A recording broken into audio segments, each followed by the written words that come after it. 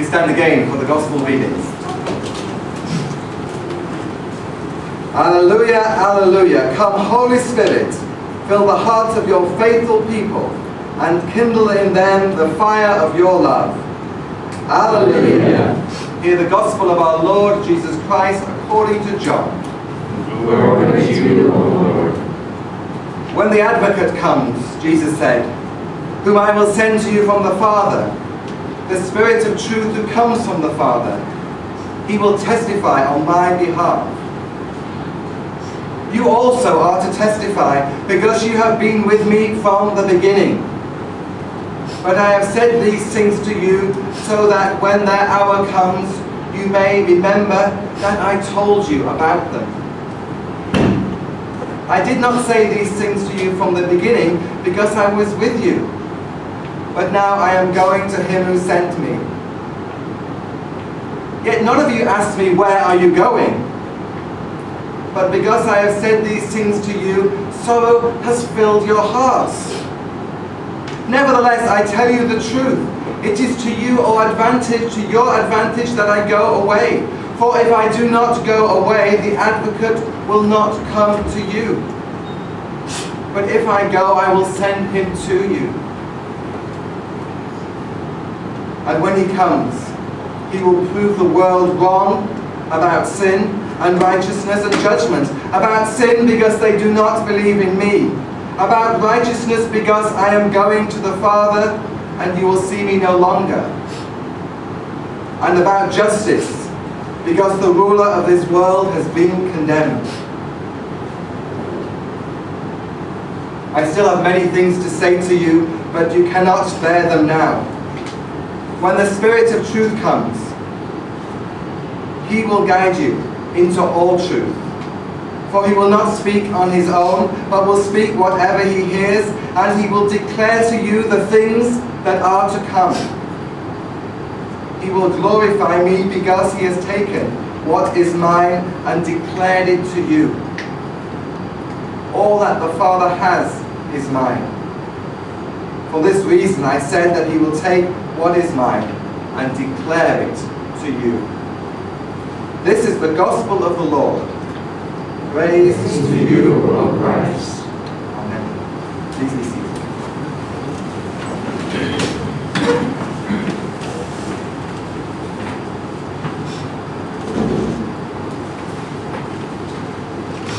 In the name of the Father, and of the Son, and of the Holy Spirit.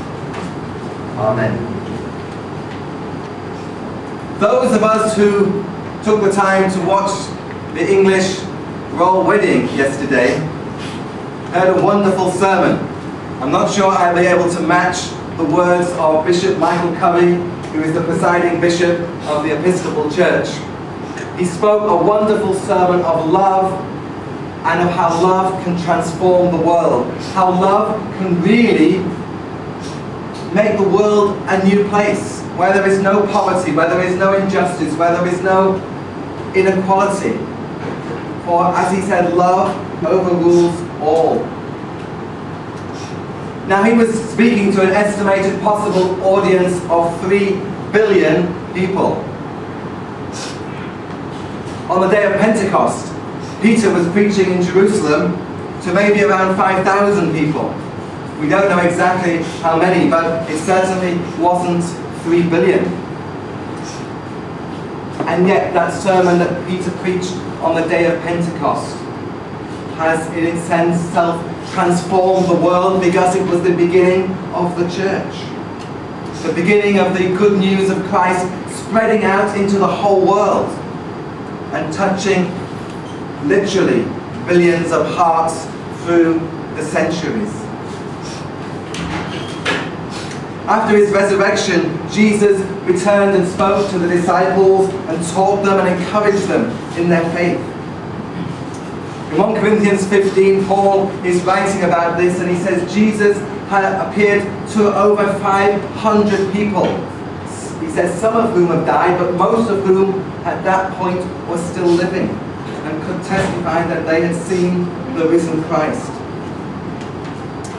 At his ascension, which we celebrated last week, it says there were about 120 believers present. So not that many people. How many were there on the day of Pentecost when they were gathered together worshipping God? Maybe 120, maybe a few more. Some of them maybe would have been his disciples back up in Galilee. They wouldn't have been gathered in Jerusalem on that day. We don't know how many. But we do know that they were filled with boldness, and Peter got up to preach fearlessly, and 3,000 people were added to the number that day. So however many believers there were to start with, there were over 3,000 by the end of that morning. So it was only 9 o'clock in the morning when Peter got up to preach. 10 years ago, as many of you know, I had the privilege of speaking in Jerusalem to 3,000 Jews overlooking the walls of the city. I was there to speak to the Gay Pride March, which had been organised, and I just happened to be in the city that week for a conference representing the lesbian and gay Christian movement. And so I was asked to speak. And I talked, well, my text was the one of Jesus' words saying, "Love the Lord your God with all your heart and mind and soul and strength, and love your neighbour as yourself." Now, I spoke to 3,000 Jewish people overlooking the walls of Old Jerusalem, but I can't say that 3,000 believers were added to the number that day. I don't know if any were. But I do know that on the day of Pentecost, Peter's sermon went out with power. And 3,000, at least 3,000 were added. He spoke about the words of the prophet Joel, that in the last days the Spirit will be poured out on all flesh. All flesh. Young and old, slave and free. And later Peter would come to realize Jew and Gentile. The Holy Spirit is the power of God given to us to transform lives, to make lives begin again. But it's not magic. It's not just a matter of saying some words. I used to think that when I first became a Christian, if someone believed and said a few words and was born again, their whole inside was transformed and they became instantly new people. Well, in a theological sense that may be true, but in a practical sense it takes a long time for God to work in our lives and to change us, to work through us, to make us more like Christ. If we were all transformed instantly, the church would be a much better place and a much better witness to the world than it is.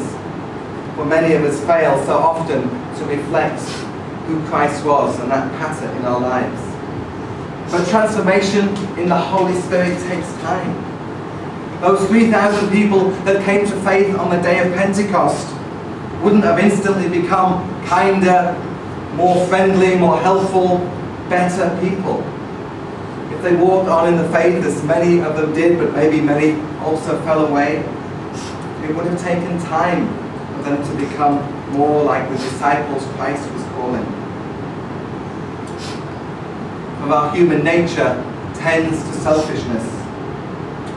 Sadly, I've seen this week in following David's death, and then disputes with people here about the inheritance and all that's come up. It just shows how people, when they're in fear and worried about losing things, they lash out. It's that very natural animal instinct of fight or flight, that we have to defend ourselves, we have to defend our corner. This can only be overcome with the power of God and the power of love and forgiveness. And forgiveness is an act of the will. You don't necessarily feel like forgiving somebody. You have to sometimes really decide, I will forgive them. And we can only do this really through the power of the Holy Spirit. And I don't think this is applying to Christians only, for it says the Holy Spirit will be poured out on all flesh. And wherever we see forgiveness and love, we see God working. As it says in 1 John, and this was a passage quoted yesterday by Bishop Michael, everyone who loves is born of God and knows God. And I think we can see that as we see love expressed wherever it is around us, that is a sign of God working in people's lives. We should love to come to church on a Sunday. It should be our delight, because we come to meet with God and know God's love. But we also come to meet with those who we love and those who love us. Our Christian family, who we know will forgive us whatever we do, and that we are a community together. That should be what we expect when we come to worship. The Holy Spirit is offered to all. In the words of Peter in that Pentecost sermon, everyone who calls on the name of the Lord will be saved. And that word saved, as we know, means will be made whole, will be healed, will be reconciled both to God and to his brother or her brother and sister. Jesus, in the days after his resurrection, the 50 days following his resurrection, said peace. Repeatedly, when he appeared to them, he said, peace be with you, my peace be on you. He talked of his peace. And that's not just an absence of anger or war, but it's that idea of shalom, of wholeness, of reconciliation. And he said he would go away but send the Holy Spirit, who would be our comforter, our advocate, the one, the word means the one who comes alongside us, the one who is with us. You can't really translate the word from the Greek into English because we don't quite have that word. But it means the one who's alongside us, the friend who will stand with us, who will comfort us, who will care for us, who will speak on our behalf. That's who the Holy Spirit is. And the knowledge and the power of the Holy Spirit gives us the strength to stand firm in our faith. Recently there's been a number of priests who've been killed or shot dead in the Philippines because they've been standing with the poor and standing against injustice. That's because they've got the Holy Spirit working through them. And we've seen the same thing happen in other countries around the world. But God's power in the Holy Spirit can break through into the most impossible situations. In North Korea, in Palestine, in Iran, God can, and we can pray that sometime soon will, transform those places. If you're skeptical about that, just think of what we do have now.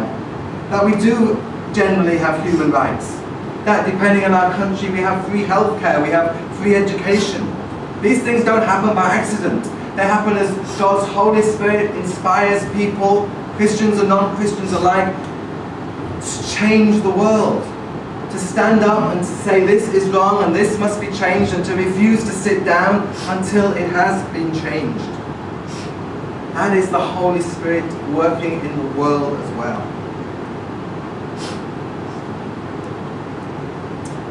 So on this Pentecost Sunday, we probably said what we usually say is that we're having a potluck following our worship. But we're not having a potluck following our worship today. Because the potluck is part of our worship. Because it's part of us being the people of God in God's presence. As we share food with one another and talk to each other and show love to one another, that is still part of our worship of God, our confession that God is worthy. Because we're acting in the pattern of Jesus to one another. There's a slogan which you hear in England at Christmas, maybe in other countries too, that a dog is for life, not just for Christmas. Meaning, don't just give a puppy as a Christmas present, you have to take care of it for many, many years, and you have to think wisely. Well, I can misquote that one and say, the Holy Spirit is for life, not just for Pentecost. We celebrate the Holy Spirit on one particular day each year. But the Holy Spirit must be working through our lives throughout the year. Every day, every hour, for that is the source of our life, the source of the life really of all humankind. For where love is, there is God. So my prayer for us this morning is that we will, each one of us, ask God into our hearts again. And that we can begin and continue to be transformed in the power of God's Holy Spirit. Amen.